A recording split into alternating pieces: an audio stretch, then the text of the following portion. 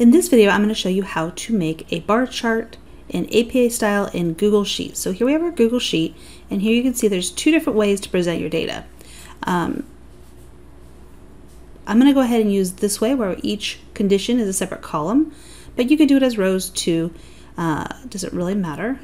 So I'm going to highlight my labels and my means. And I'm going to go to Insert, and I'm going to go to Chart. And in the past, it's always given me a default of a bar chart, but for some reason it's not. So I'm going to go ahead and change that up here. So I had to scroll all the way up to Setup, go to Column Chart, and then I also want to go down here and see where it's. So I'm still in Setup, switch rows and columns, and I want them to be a different color. Now, really for APA, your graph shouldn't really have any color, but we need them to look like this in order to be able to do our error bars in Google Sheets. In Excel, it's much easier, so I do recommend doing it in Excel. Every student should have access to Excel. So I'm going to go up here, I'm going to delete this title. So I just highlighted it, and I'm going to click, backspace didn't work all at once, so I'm going to click that. Then I'm in custom, it automatically went to customize when I did that. Then I'm going to go over here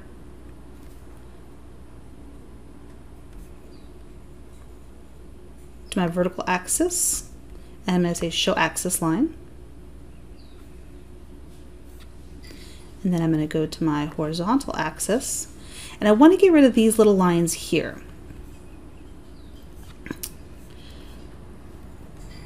So I have to go down here to grid lines and ticks. I'm going to click on my horizontal axis. We have the major ticks clicked, and then I want to make the lines white.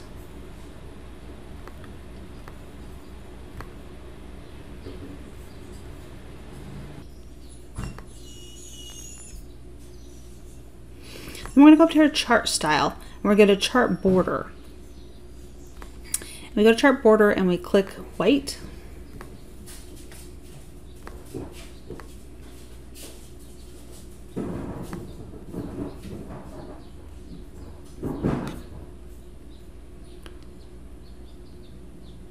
And here, now that I've highlighted, so I'm going to go out here, I'm going to go here and I'm going to highlight, I'm going to click on those lines.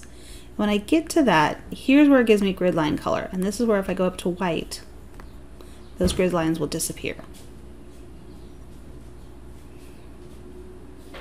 So again, I'm going to undo that real quick. I'm going to show you if I click on those lines, it takes me to this major grid line, which I couldn't see before. Go to Auto, and they disappear. So now I have my y-axis, or sorry, my x-axis, I have my y-axis. I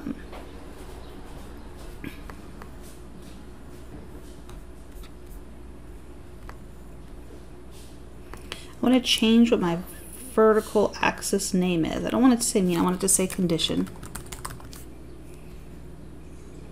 Oops. So that was my vertical condition. My vertical axis, I want it to say number of words, recall, whatever your DV is. To my horizontal axis, I want it to say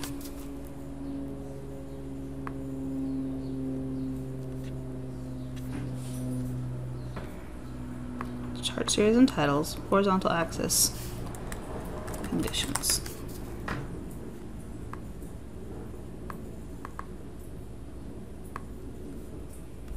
And this, in order to get rid of that,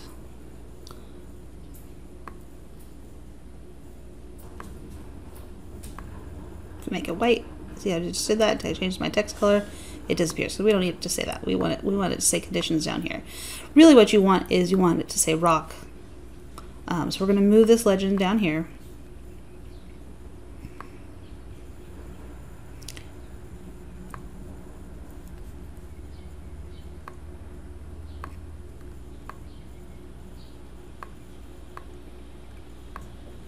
If I click on it, it'll let me move it. Because really you want your labels underneath your bars. Now I want to add my error bars. So to do that, I'm going to click on one of them and see how it's just highlighting the blue, just highlighting the rock condition. I go down here to error bars. I want a constant. And then I'm just going to enter in whatever that constant is, 1.2.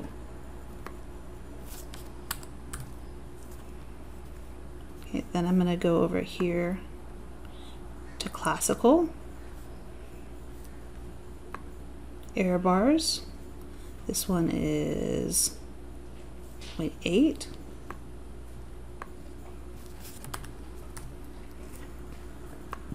And I'll click on the last one, which is white noise, 1.3. Error bars, constant.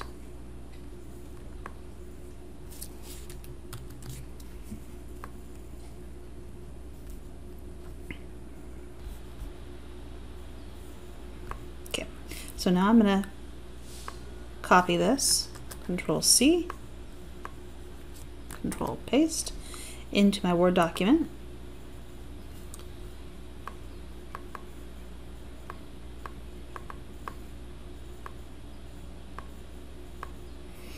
Might need to modify where it's going to go. If I do tight, then I can move it, because I also need to add a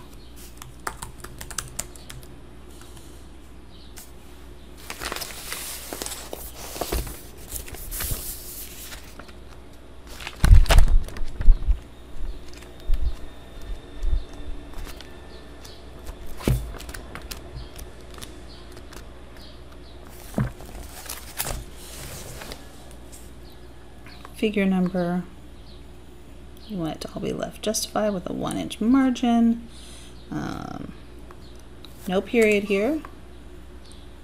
In bold. And then below it,